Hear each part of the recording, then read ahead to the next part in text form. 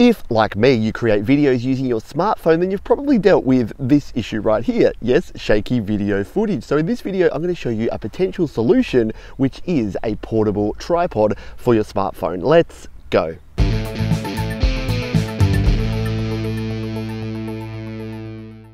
Hi, my name is Pete and this is Studio Live Today, where I help you create, record and release your best music, or in this case, your best music videos. Because if you're into music creation, then chances are at some stage you also want to record some video, and that's where something like this, a portable tripod with a smartphone adapter, can come in handy. Now, this is the Vivitar 7.5-inch compact tripod, which I haven't tried out before, but I'm about to try out. I've had previous sorts of these in the past, and what I'll do is I'll link in the description to where you can pick up this or something like it, because there's a lot of different models. They range anywhere from $10, which is this one, right up to hundreds of dollars. So there's plenty of options out there. But what I thought I would do is unbox this on the go and show you the benefits of using a tripod like this. So here is our Vivitar 7.5-inch compact tripod. You can see we have the tripod part at the top here with a standard screw mount on there, and we have our smartphone adapter. So let's cut into this and take a look at this tripod.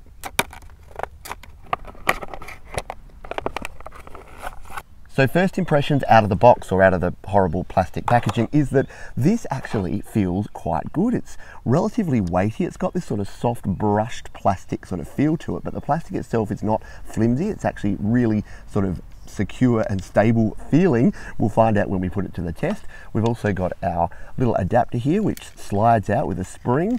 Hopefully that spring lasts, but again, it's a $10 item, so we'll see how we go with it. That's so that we can extend the width for our larger phone, which is good because I have the iPhone Plus, and then we've just got a manual here, which is stapled to the actual packaging there, which is an interesting design choice there. So there it is. We will set this up and take a closer look.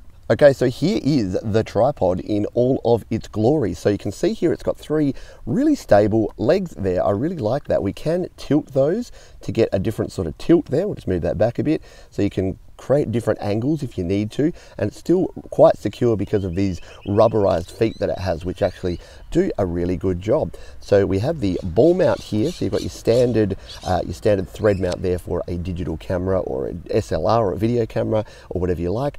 And then the actual securing mechanism is just this single twist here, so we can move this ball around 360 degrees, including all the way over to here, so that we could actually have it mounted at 90 degrees there. And then we want to tighten, we just twist that clockwise and it tightens up really nicely there. So that is really good. First impressions is that this is a really nice, for a $10 tripod, this one seems to be a pretty good deal. And here we have the smartphone mount. You can see again there, it's got that spring-loaded mechanism. It's pretty solidly made. It's a solid piece of plastic here. It doesn't feel really flimsy in the hand. And it has a little mirror on the back here, which I'm assuming is for when you're using the rear-facing camera, you can still sort of see vaguely what you're going to have in shot there, which is a nice little bonus feature. Let's now add this. We just need to screw it on to the top here.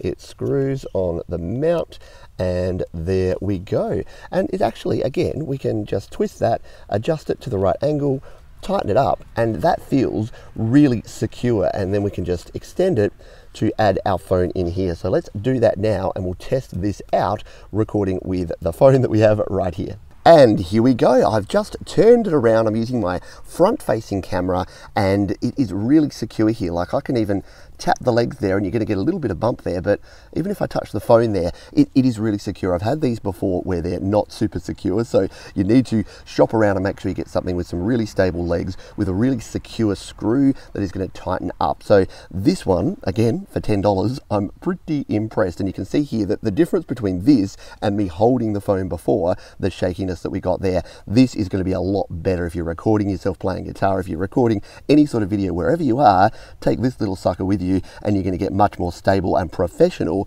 looking video. And the other benefit with something like this is, even if you do want to get an action shot, or you do want to be moving around in your shot, by holding onto this as a handle for your phone instead of holding it like that, you get a much smoother, and you can do pans around like that and get a much smoother, less jerky and less annoying video image. So if you are recording something where you are moving around and you are on the go, then you can get a much better shot.